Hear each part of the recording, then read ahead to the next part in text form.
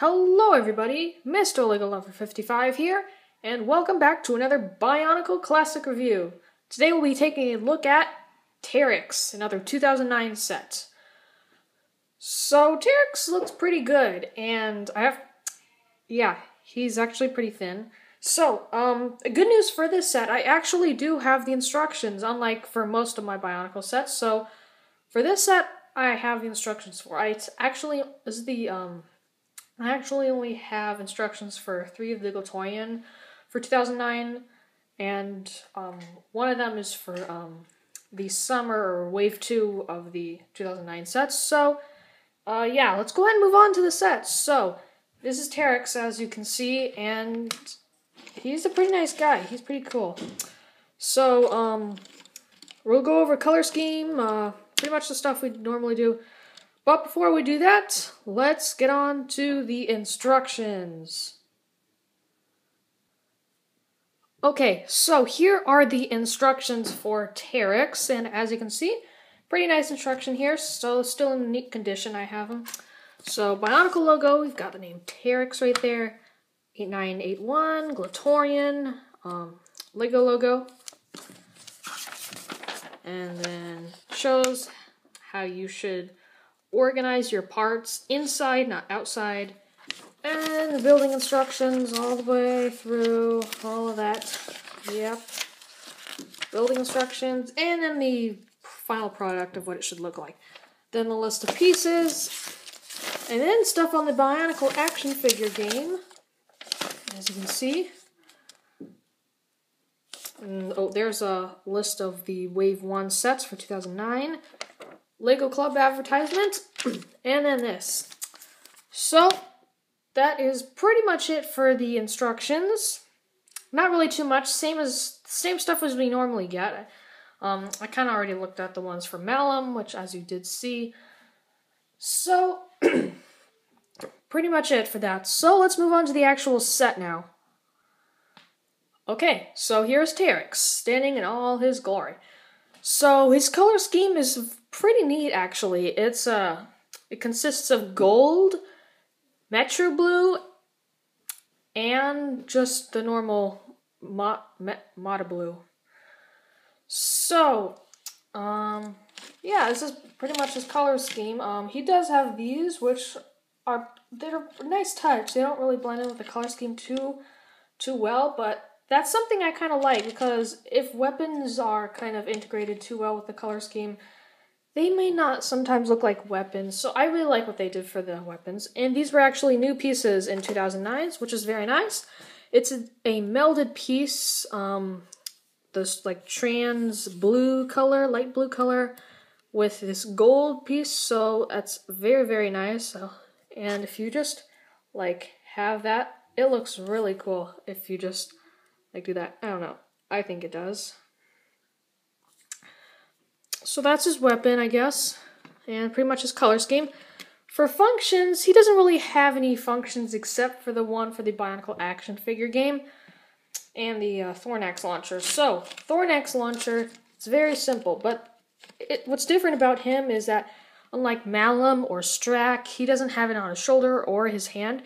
He has it on his actual weapon, which is very nice to see. On his little sword, so you can move it around, I guess. So if you want to do that, you can like shoot from behind while you're looking that way.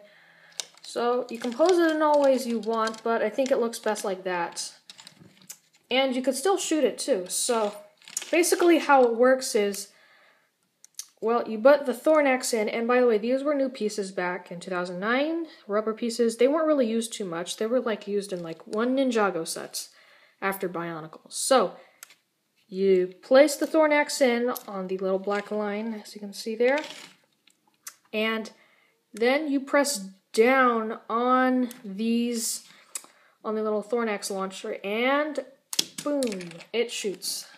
Just like that.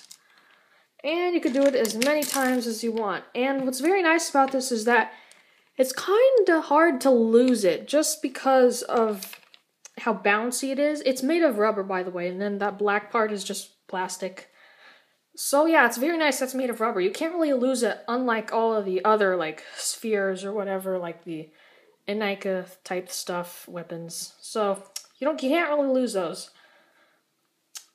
There isn't really any other functions besides that and the action figure game. So, anyways, pretty much it for him. But now, I don't know what to go over. So there's not really too much about him, actually. Nice color scheme.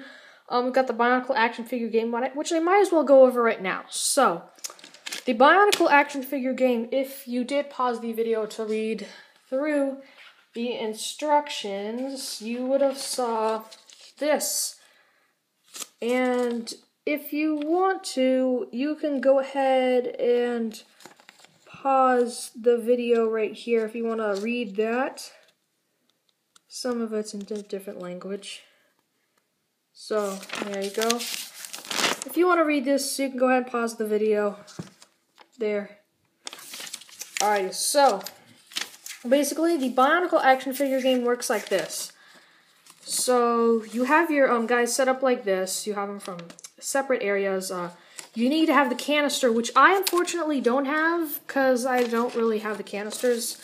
I don't really have any of the boxes or canisters for any of my Bionicle sets except for the new ones. And for actually 5, I still have 5 canisters. Well, whatever. Not really. Alright, so you get the canisters and you get your figure that you get, and you place them like this next to each other. Canister next to the figure, and then you have to go up against your opponents and stuff. And so basically you have to set your life to 5. So on like the back of your character, you should have this thing, and you need to set it to 5, so that shows how many lives you have.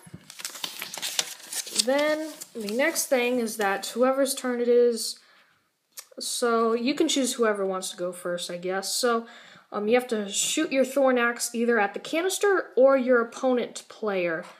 So it looks like if you hit the canister, it's your opponent loses 1 life, and if you hit your opponent, he loses 2 lives.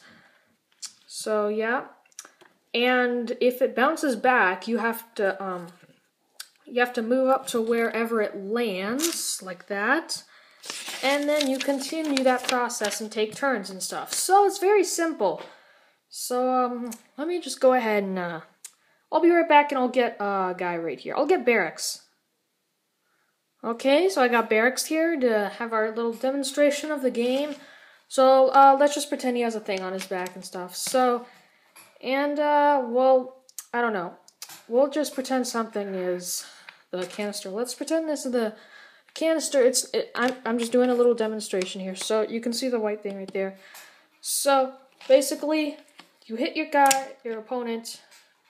You move up to where it lands. He loses 2 lives, so he's down to 3 lives. You hit this. There. You move up to where it landed, and your opponent loses 1 life, so you go down to 2 lives.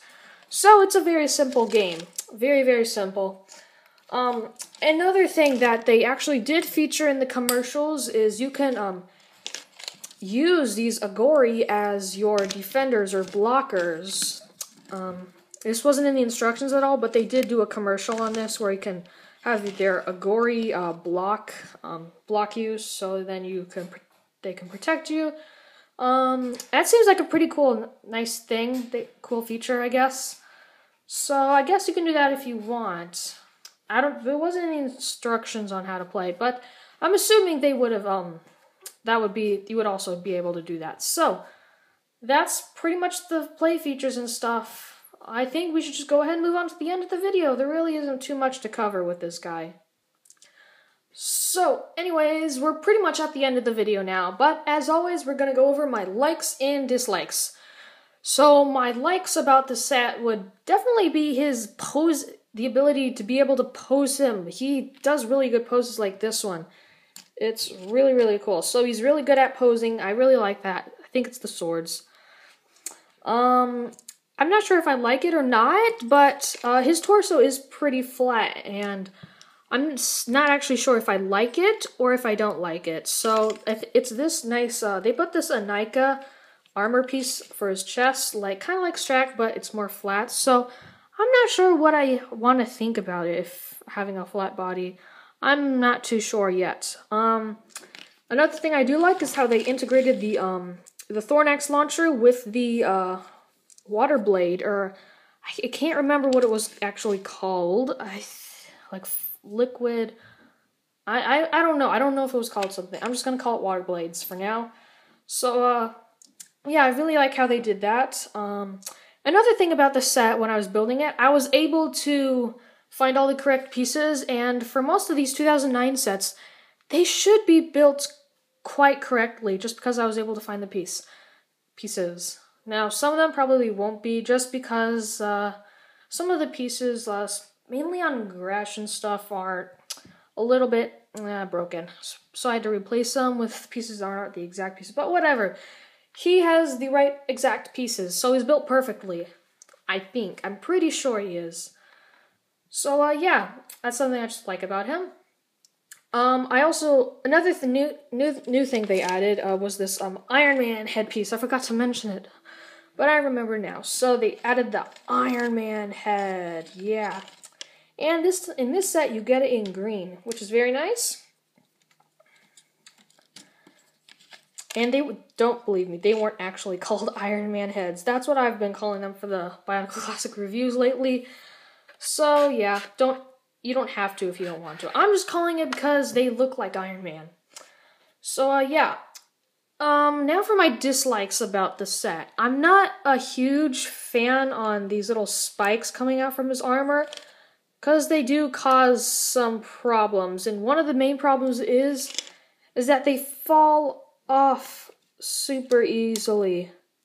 They're just connected by that much. They can fall off very frequently, and it's a bit annoying. So yeah, they can fall off easily.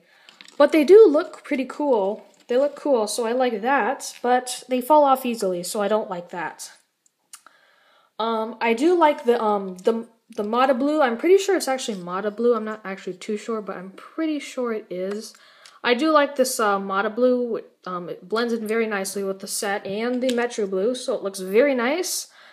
And I also do like the gold. So pretty much I like the color scheme. Pretty much. But other than those things, there isn't really too much else to go over. So, anyways, I hope you guys enjoyed this video. Thank you for watching, and keep building!